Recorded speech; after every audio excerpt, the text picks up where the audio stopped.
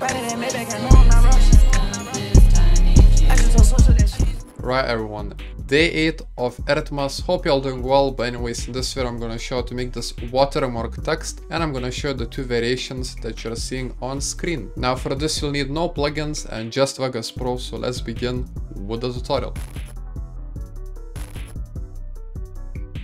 Right here I'm in Vegas, here's the video. I'm gonna make a new video track above my video. I'm gonna go to media generator and gonna click on titles and text to create a text. So I'm gonna drag in the default one, and then here you can name it whatever you want. So I'm gonna put @yospixie. I'm gonna highlight it, change the font to something like Arial because it looks nicer, and then click on this B to make it thicker like that.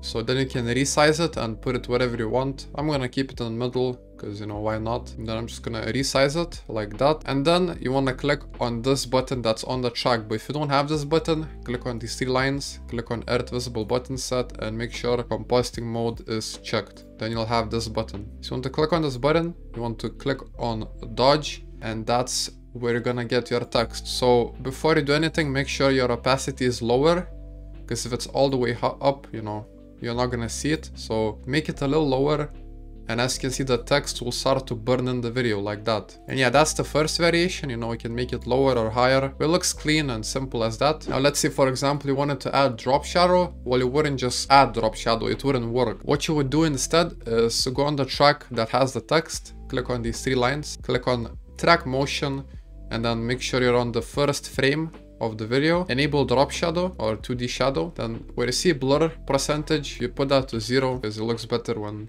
there's no blur on the shadow. Then the X and Y, so X you put it to 2, Y you can put it to -2, and as you can see, you will have the sort of drop shadow text. Now if you can of course mess with the X and Y positions however you want, so you can put this to 10, you can do whatever you want, but 2 and -2 looks the best, and that's how you make the drop shadow watermark. But yeah guys, that's how you make the two variations of watermark text. I hope you liked this video, I hope you learned something new, and as always, I'll see you in the next one. Goodbye.